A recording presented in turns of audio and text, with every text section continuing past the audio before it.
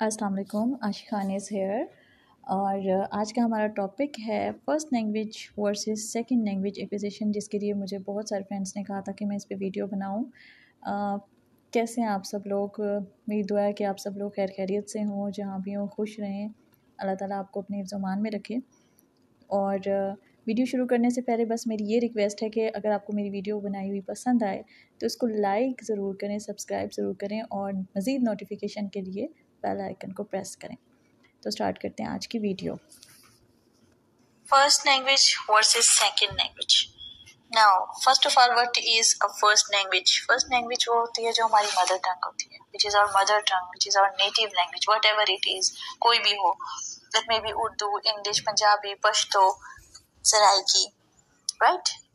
And what is a second language? Second language which we learn after our mother tongue, यानी कि अपनी mother tongue जो हम सीख लेते हैं automatically within 3 to 5 years के अरसे में, जिसको हम L1 भी कहते हैं, नेटिव लैंग्वेज भी कहते हैं, मदर टंग भी कहते हैं, इसके बहुत सारे नाम हो गए, फर्स्ट लैंग्वेज भी कहते हैं। उसके बाद जो हम लैंग्वेज सीखते हैं it is called the second language or L2, right?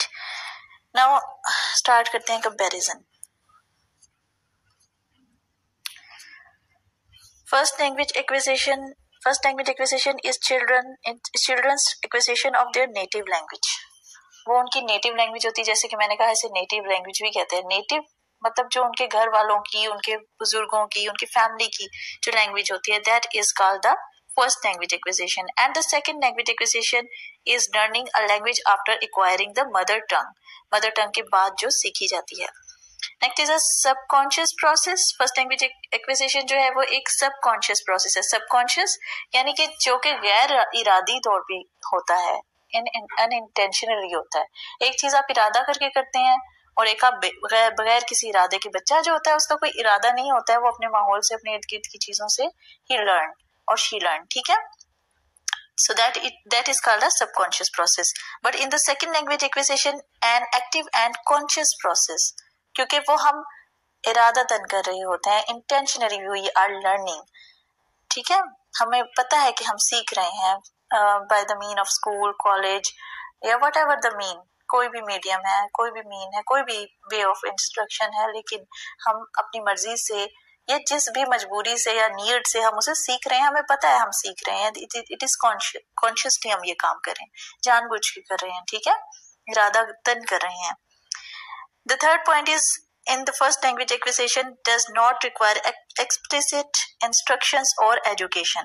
इसमें किसी रूल्स की, किसी ग्रामेटिक रूल की जरूरत नहीं है कि आपको कोई सिखाए क्या कि तुमने ये वर्ड इस तरह से बोलना है। No, because in first language acquisition children spend several years listening to language babbling and using telegraphic speech before they can perform sentences, ठीक है, और form sentences में अब एक माइंड में क्वेश्चन आता है कि what is a telegraphic speech? It is a speech consist of 2 or 3 words, noun और verb उसमें होते हैं, एक noun और एक verb जरूर होता है उसमें। जैसे कि एग्जांपल हो गई बाबा कम, ठीक है, बाबा जो हो गया एक नाउन हो गया, कम जो हो गया एक वर्ब हो गया, एक काम हो गया, ठीक है। इसी तरीके से है मामू जाना, मामू जाना, मामू के घर जाना है उसने, तो वो बच्चा जो है, चाइल्ड जो है, वो 2 वर्ड्स में अपनी जो सेंटेंस है वो फुल सेंटेंस बताने की कोशिश कर रहा है कि मामू जाना, ठीक है। तो ये इसमें in this no proper structure is found, proper structure missing होता है इसमें टेलीग्राफिक स्पीच में। लेकिन ये चीज, इससे ये पता चलता है कि इसमें कोई इंस्ट्रक्शंस नहीं होते, कोई रिस्ट्रिक्शंस नहीं होती, कोई लिमिट्स नहीं होती, कोई रूल्स नहीं होते। जब बच्चा सीख रहा होता है, the child is learning a mother tongue, वो अपनी मर्जी से जैसे मर्जी तोड़ मरोड़ के जुमलों को बोलता है और हम उसे समझ भी लेते हैं, ठीक है। But in the second language it requires explicit instruction और एजुकेशन। उसमें हमें फुली एजुकेशन चाहिए होती है, कोई मीडियम चाहिए होता है जिससे हम सीखें, what ever the medium it is, what ever the instruction it is, चाहे वो किसी टीचर की फॉर्म में हो जो हमें सिखा रहा हो, हमें बता रहा हो, या फिर it may be a television news channel जिससे हम सीख रहे हैं कोई लैंग्वेज में।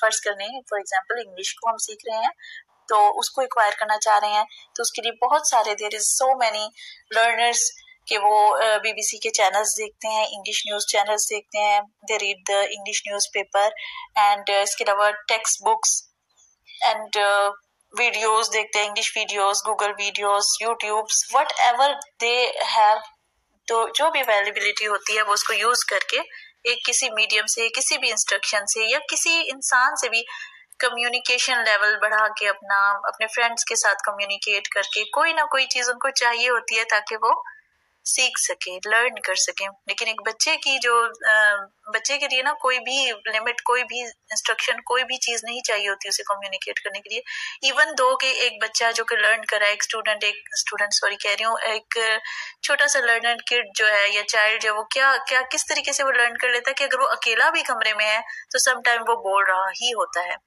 Continuously he is speaking to himself, और उसे नहीं पता कि वो क्या बोल रहा है, बट ही इज वो अपने टॉयज से खेल रहा है, वो कुछ अजीब सी आवाजें निकाल रहा है, वो लर्न कर रहा है। उसको किसी इंसान की भी जरूरत नहीं है जिसके साथ वो कम्युनिकेट करके सीखेगा, उसका ये प्रोसेस चलता रहता है। तो और 5 years तक वो सीखता रहता है और उसके बाद उसका तकरीबन कंप्लीट हो जाता है। Learners, and the next point is learner reach native fluency in the first language acquisition.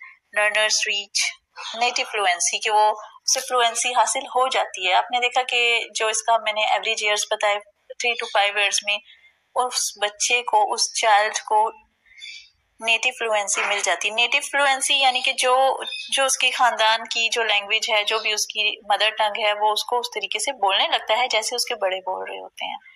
Even कि उसका एक्सेंट भी वैसा ही बन जाता है। जबकि अगर आप ऑन द अदर हैंड देखें, in the second language acquisition often difficult to reach native like fluency कि हमारी वो फ्लुएंसी नहीं बन पाती है सेकंड लैंग्वेज के लिए। फॉर एग्जांपल इफ इंग्लिश की बात कर रहे हैं, इन Pakistan it is a second